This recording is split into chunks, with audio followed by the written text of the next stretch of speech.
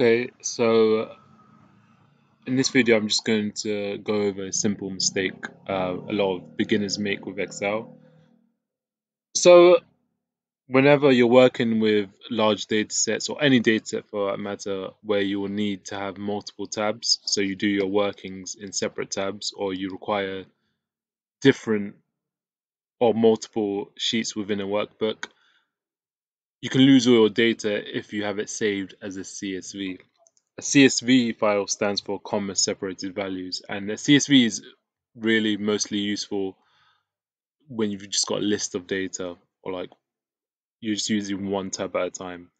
If I were to save this workbook as a CSV right now, it would just everything else will be lost apart from the last tab I had open before I saved the file. So yeah, please don't make this mistake. It can add a few hours to your workload, and it's very easy to make. So the main thing I do is I always convert.